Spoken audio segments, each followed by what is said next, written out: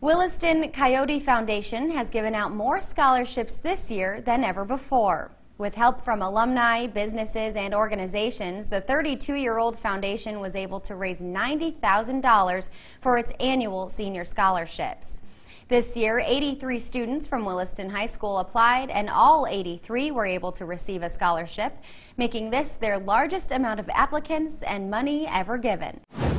It's a pretty great testament to what kind of people our school district produces. And you know, we have so many Coyote alum that feel strongly about giving back.